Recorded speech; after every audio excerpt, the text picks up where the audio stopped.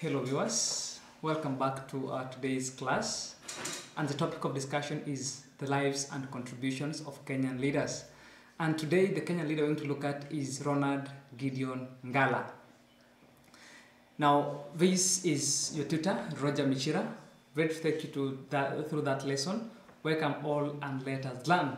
Now class, what do we expect by the end of the lesson? We do expect that we need to state, or rather give an outlined contributions of Ronald Gideon Ngala. What are some of the political contributions, right? What contributions did he make in the Kenyan political career? And also, we need to get to know about his early life, right? And his political career in the Kenyan politics. Welcome all and let us learn. So first, we need to know who this Ronald Gideon Ngala was, right? That is Gideon Ngala, Ronald. And one thing you can get to know is that he had that cape like that of Jaramogi Odinga. There's that hat that he wore that was close to that of Jaramogi Odinga. Now straight to his early life of Ronald Gideon Ngala. Now Ngala was born in 1923 at Fishakani village, Kaloleni district of Kilifi district in Coast province.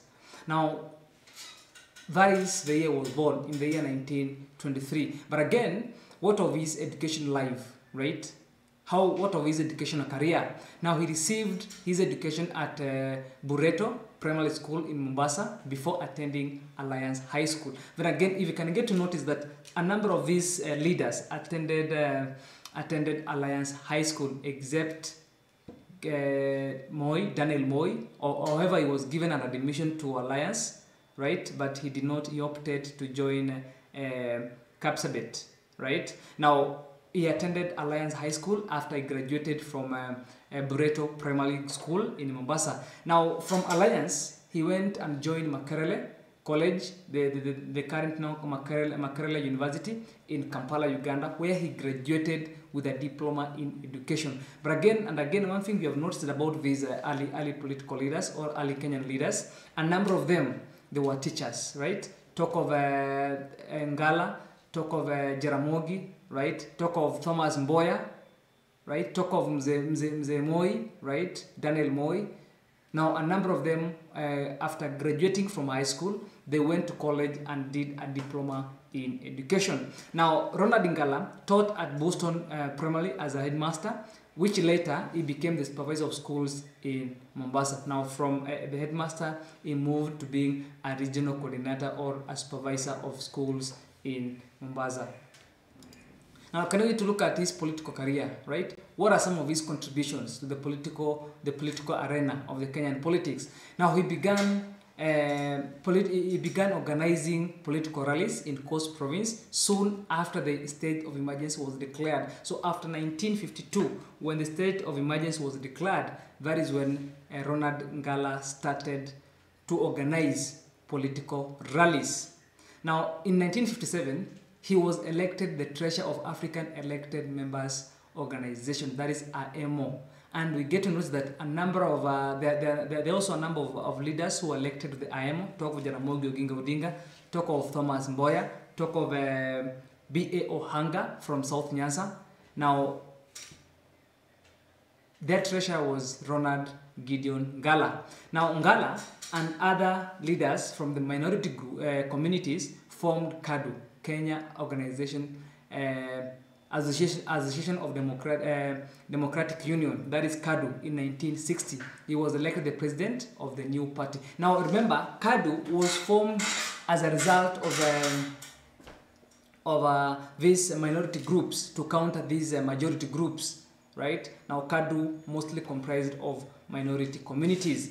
Now during the 1962 Lancaster House Conference, KADU and Ngala praised for Majimbo or regional government, while he can advocate for a strong unitary government. So this issue of devolved government, the Majimbo system, it can be dated back to 1962, and the people who are for this Majimbo or rather regional government was KADU, right? But again, KANU advocated for a strong unitary government. KANU led by Mzee Jomo Kenyatta, he was against this regional government. But again, regional government is what we have now, right? We have regions. We have the Western region, right? We have the Nyasa region. We have the Nairobi region, the Coast region. This is what Ronald Ngala advocated for in the Majimbo system. Again, in the 1962 Lancaster House Conference, Kadu and Ngala passed the Majimbo government, as we have said. That is Ronald Ngala, among other members. For example, we had Jaramogi Oginga, we had B.A. Oanga, we had Thomas Mboya, who were members of the Kadu, right? And they advocated for the Majimbo or regional government. Now, in the last general election towards Kenyan's independence in May 1963, Ngala became the leader of opposition of Kadu. Remember, the opposition was led by Ngala because Kanu won the elections, right? Kanu won the elections, and Ngala became the leader of opposition party, which is Kadu. Now, Ronald Ngala died after a road accident caused by a sting from a bee on the Nairobi-Mombasa highway on December 1972. And again, his death also evoked emotions, whereby he was thought that he was assassinated, because most of these leaders who died were thought of being assassinated by the existing government. Now, and this again evoked a number of emotions, protest in Mombasa County from Nyasa and all those minority communities. Now, now that we have looked at the political contribution of Ronald Ngala, can we get to state which year Ronald Ngala was elected as the treasurer of AEMO, and when did he get to join AEMO? For a reference, get to refer to Evolving World, History and Government, Form 3, Oxford University Press, the 7th edition. And as always, the station you're watching is Elimu TV, your favorite learning station where we all get to watch and learn.